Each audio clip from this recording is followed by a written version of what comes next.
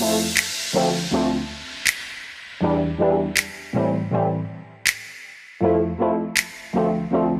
Poulter, hero to zero to man baby. Speaking on a No Laying Up podcast recently, Jon Rahm made some serious sense. He was talking about the players who have decided to go to Saudi Arabia for the Open. When questioned about his personal opinion on whether or not these players should go, Rahm said the PGA did the right thing letting these players go to it. He said we need to get to space where there are no more petty comments and the PGA product is just put up against the LIV product and viewers and fans can decide the results. A stand-up comment by a PGA man. Today's video, however, is not about Jon Rahm or a stand-up man. It's about a pretty petty man. It is about a pretty petty man baby. Enter Ian Poulter. But first, a quick call to action. If you like this kind of content, please do subscribe to the channel for weekly golf and sports content, including previews, reviews and picks. We're a small team and a subscription from you would mean so much to us. Now, on to the hero to zero story of England and Europe's Ian Poulter. Ian's story is a rollercoaster really. He turned pro at a 4 handicap with a bit of a game and a crazy amount of self-confidence. He won a bit and everyone loved him, really, even me.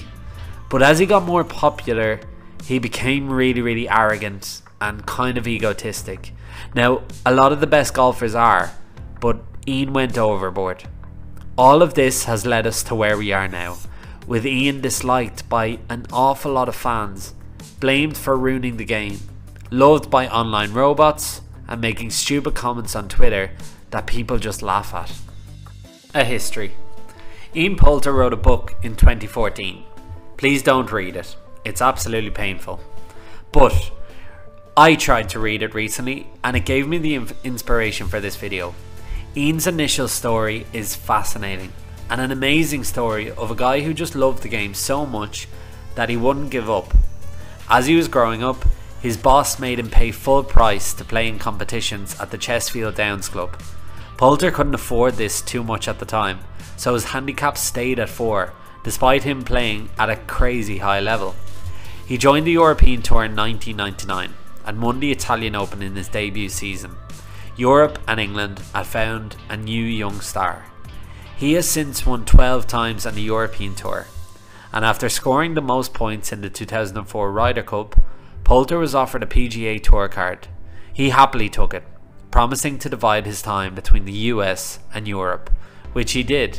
He won 3 times in America. In 2008, Poulter had the clubhouse lead of the Open before Padraig Harrington won it by a shot. It's his best finish in a major, but Poulter truly made his name at the Ryder Cup. He played with passion time and time again and became a European hero. He has appeared on the European side 6 times, playfully being nicknamed the Postman because he always delivers. The Postman at the Ryder Cup. As an example of his prowess at the Ryder Cup, Poulter remains undefeated in singles. Despite the beating the Europeans took in 2021, Poulter beat Tony Finau 3-2 on the Sunday. He has only ever lost 6 of his 22 match points. No matter his form, he turned up at the Ryder Cup and he was loved for it.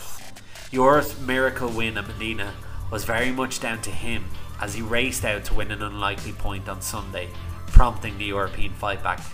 Medina in 2012 may well have been his finest moment on a golf course. He was a wildcard pick, and as the Europeans trailed by 8 points on Sunday, Poulter rallied the team and got out there and won.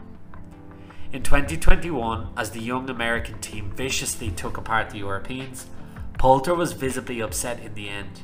He honourably stood up and defended his captain, Padraig Harrington, while also coming to the conclusion that that may have been his last time playing on the team. One of Europe's heroes, quietly bowing out. This should have been the end he deserved. Widespread recognition of his ventures and safety in the knowledge that he would one day be captain of the European team, and his name will go down in history. It is this Ryder Cup legacy that he has decided to destroy by choosing LIV Golf. The Ryder Cup has always been the European Tour team versus America. In choosing to turn his back on the PGA and DP World Tour, Poulter is destroying an incredibly history at that tournament. The Ryder Cup is the best event in golf, and he had a great chance at the tournament. He was going to be captain in 2025, possibly against Phil Mickelson, but they have both decided to set fire to the past. Why the hate for choosing LIV Golf? If you're new to the game and you've just stumbled upon this channel, well, you're very welcome. Please subscribe. But you'll be wondering why most people seem to dislike this LIV Golf thing. If you're a golf fan, I presume you'll agree with me. LIV Golf is trying something that is ruining the professional game that we enjoy watching. And we can pretty honestly say that it's ruining the game just to sports wash Saudi Arabia's reputation. LIV Golf claims it is a new exciting product and that it is growing the game, but it's not. It's a sports washing product using crazy amounts of money to hopefully promote Saudi Arabia to very rich Americans and Asians.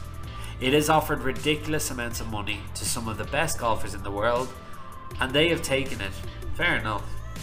The result for us though, the fans, is that we don't get to see all of the best golfers playing the best tournaments.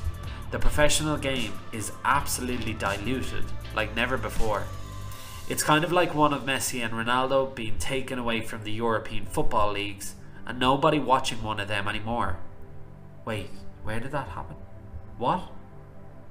Regardless of all this, Poulter chose LIV Golf last year over the PGA and DP World Tour. He was immediately suspended from the PGA Tour, and the DP World Tour have tried to stop him playing on the tour. Again, for the reasons we have discussed. It's just not fair that he gets to take places away from true DP World Tour players.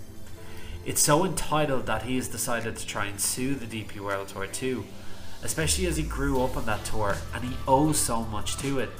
He is only the golfer that he is because that tour gave him the platform. He left it to play less, but wants to play the big tournaments there too. It simply makes no sense. And it is here that he is destroying his reputation. Backing LIV all the way to obscurity. Maybe the most controversial thing that Poulter has gotten himself involved with is the fact that he is going to bat for LIV Golf out of nowhere. He now regularly mocks the DP World Tour and players on social media.